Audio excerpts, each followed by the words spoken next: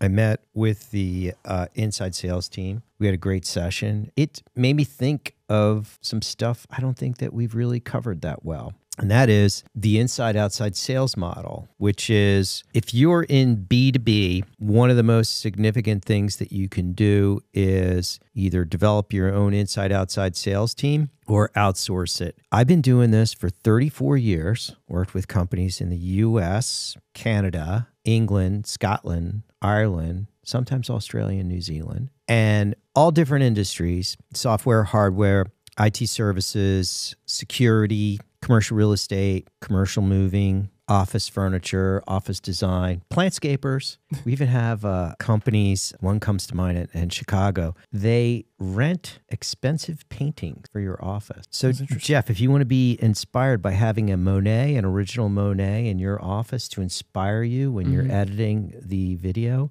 we can call this company up and all we have to do is give them some money and they'll rent us a Monet or a Picasso.